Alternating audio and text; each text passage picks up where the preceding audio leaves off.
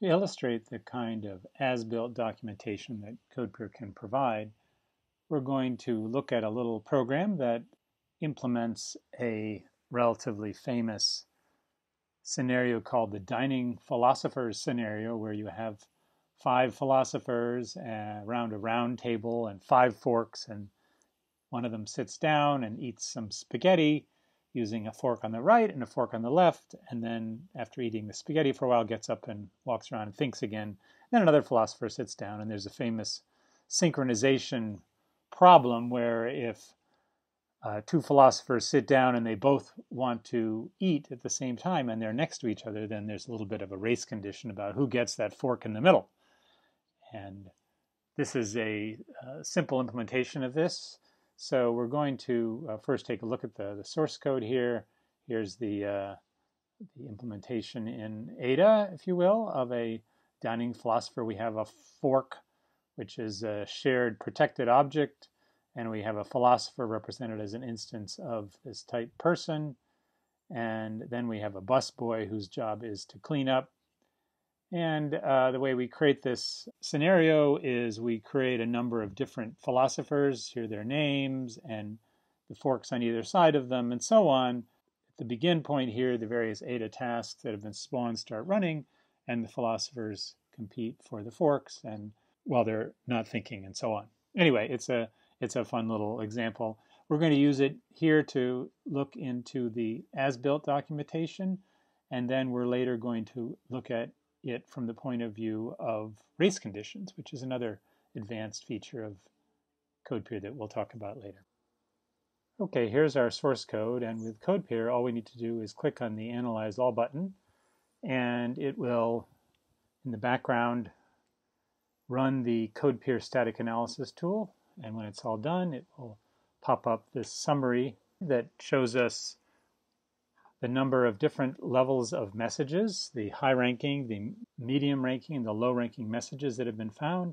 Down below here, we'll see a summary of the various messages, 10 in the dining philosophers.adb source file, 5 in this one, and we also have some race conditions, which we'll talk about later. So now let's look into the individual messages, and we see various messages relating to race conditions, and we also see some range checks and so on, and we've been through some of these individual messages in our earlier videos, but at this point I want to actually look at the source code itself. So let's just pick an arbitrary message and go in and take a look at the source code. Let's say this one. And here it pops up the source code for the Dining Philosophers source file. And the thing to notice here is that there are some comments in gray, highlighted in gray, that looks like we didn't write. There are no line numbers associated with them. So this is some of the as-built documentation that I've described CodePeer is very nicely producing for us. And for each of the different subprograms and for each of the tasks and so on, this will provide us with information about what are the net effects of this component. What does it have in the way of limitations? Those would be our preconditions. What does it have in the way of postconditions, its net effects? And then also we mentioned things like presumptions, global inputs, global outputs, and so on. Here we have, for example, the task body for the type person, the task type person. And we'll see that we're learning that this task body reads various globals, writes various globals, has some preconditions which are not terribly interesting for us because they have to do with internal objects within the Ada runtime model. The reference to the task should not be null, and there's a lock that should be initialized, and so on. And when we're all done, when the task body is complete, we know that this counter global has been initialized. We know that the still eating global is less than the integer tick last -1. Before we get too much into the details of this as-built documentation, it's useful to take a look at the specification for this package. So let's go over to the spec file, and let's ignore all this as-built documentation for a moment, and look at the various types that we're dealing with. There is this protected type fork, which is a protected object, and we will be having 5 instances of them. And we notice that it has a couple of private data per fork that tells you whether the fork has been seized and whether the fork has been cleaned and so on. Then we have this task type person. We have one of these instances of these for every philosopher. And one of the key points is that when these objects of this task type are created, they're going to be provided with a non-null reference to a fork object. So when we're inside the body of this task type, we're going to see references to the various discriminants, and in this case, first and second are critical. So if we go back to our body here, we'll see that we do have some references to task.first seized, task.second seized, and so on. And what we're talking about here are the first and second fork that have been provided to the philosopher, presumably, let's say, his left and right hand fork. And the issue is that we're going to be seizing that fork and then releasing the fork. And by the time we're all done, the fork will be back to its initial state, which is unseized. So here we see the fork being grabbed, the first fork and the second fork, and here we see the forks being put down, the second fork and then the first fork. And this loops around for as long as the philosopher chooses to be part of this scenario for up to their lifespan. We have a little delay, we put out some messages, we grab the forks, we then delay during eating, and then we put the forks down, and then we loop around again.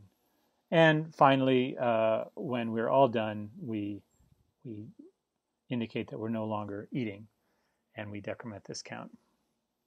So anyway, back to our as-built documentation.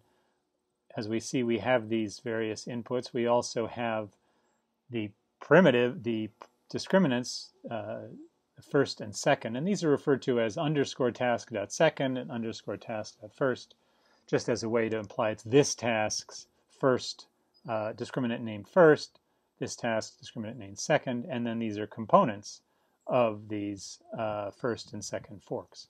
So they're basically telling us that when we're all done, the fork will either be in the same state it was when we came in. If our lifespan was very short, we wouldn't have any effect on the fork. Otherwise, we can be confident that when we're done with it, it will be false because we put it down. And putting it down will set C's back to false. So however long this loop runs, just when we finish, we will have left it false. So this is the kind of information that we get from CodePeer in terms of some of the requirements before we run this task body and the requirements afterwards. We also talked about these presumptions, and I'm not going to delve right into them yet because they're sort of obscure for this particular program. So let's look at some other ones here. Here we have the busboy, and what's a busboy's job? Well, they wait until the philosophers are done eating, and then they clean up. So they initialize still eating to the number of forks, and as long as someone is still eating, they just wait, and once everyone is done eating, they wash the forks. So they keep washing until there are no more dirty forks left. They initialize it to the number of forks, and they pick up a fork, they wash it, and then they are done with that fork and they put it back down. And so they keep going through this list until they're done washing the forks. So what are the overall inputs and outputs here? Well, clearly the inputs are the forks. The outputs are also the forks, and also these individual fields of the forks, the clean field and the seized field. And also there are a couple of globals. There's the global still eating and so forth. Now let's look at the actual test program, test.diningphilosophers.adb. This is the one that actually creates the various forks. It creates the various philosophers, and we're seeing there's some messages here. Well, why don't we first look at the as-built documentation. This is this procedure forkref, this function forkref, which is part of this, nested within this procedure, test dining philosophers. And these are the as-built documentation for this individual procedure. And what's this procedure's job? Well, you call it within index, and it returns you a reference to the ith fork. So that's primarily what it's doing. And we keep track of how many of them we're creating. And then this is really just trying to cause trouble. We're trying to show that there's some dangers that when this fork ref counter gets up to anything that is a multiple of 8, that is mod 8 equals 0, then we return null instead of the value that we want. And that's really just to cause trouble. So each time we call fork ref, we bump a counter, and on the 8th call, we return a null pointer just to make trouble. And how does this trouble get shown? Well, it gets shown by these various error messages here. So these messages are in red, and the message error we're getting is that we're passing in a 0, and the precondition, if we go and looked at the precondition of forkref, we will see that it has a precondition that I must be in 1 to 5. So we were sort of assuming that the forks were indexed 0 to 5, but in fact, the left fork for the first philosopher is actually fork ref 5. So this should have been a 5 instead of a 0. So sure enough, the error message that we're getting, if we click on that line, we'll see that it's array index check fails here, called a test sounding philosopher requires I in 1.5. This is a case where the precondition, which was as-built documentation, is also checked at every point of use. So here we're using fork ref of 0, and the precondition is what is checked at the point of usage. So that's why we are giving this error. And we have a couple other errors here. This one is just a access check that requires that fork ref of 4 not equal null. And so why is it equaling null? If you count 1, 2, 3, 4, 5, 6, 7, 8, this is the 8th call on forkref. And if we've noticed here, the 8th call is the one that returns a null. So CodePeer has actually been counting how many calls occur here, and this one is going to get a null back. And that's going to be a problem because the requirement, if we remember from the declaration of the task type person, was that it be passed a non-null reference to a fork. And so this one is a problem because it's returning null in this case, and that's not what is required of the first fork discriminant of this type person. And then this last one is back to a precondition failure, high precondition range check failure on call to test sounding philosophers. So we have a precondition of forkref counter less than or equal 9. And why is that? Well, if you'll notice, forkref counter has been declared to be in the range 0 to 10. And when we go in here, the first thing we do is we add 1 to it. So therefore, if it's greater than 9, i.e. if it's 10, then we'll end up with an overflow here. And again, this is CodePeer counting how many calls there were on forkref. 1, 2, 3, 4, 5, 6, 7, 8. That one gets the null. 9, 10. This one gets the overflow. So this call on forkref is going to fail because there's this precondition forkref counter less than or equal to 9, and that is because if it's 10, then we're getting an overflow right here. So again, CodePeer has analyzed this routine and determined that it will fail if forkref counter is greater than 9. And that causes trouble because we actually need to call it 10 times. So there are a number of things that CodePeer is figuring out by just analyzing this, creating this as-built documentation. Another thing here that's useful is look at the post conditions. Well, what kind of things does it return?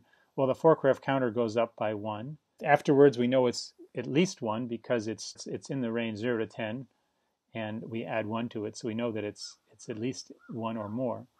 And the actual value returned is either null in this funny case when forkref counter is 8 after the increment, or it's going to be the actual value we really want. So there are a lot of things that you can learn just from looking at the post conditions, that in particular here it can return null, which is a little bit of a surprise until we look at the code and we can see, well, it was intentionally done that way to create some trouble. So the combination of this as-built documentation, all these checks being performed by CodePeer on each use of every call on this function, allows us to find a number of errors that you wouldn't normally find until you actually ran the program. So again, CodePeer is doing a lot of analysis that would allow you to find bugs before you actually run the program. So now we're going to go back to the presentation that we had ongoing about CodePeer, and we'll come back to this example to look at our race condition errors after we talk a little bit about the race condition capabilities of CodePeer.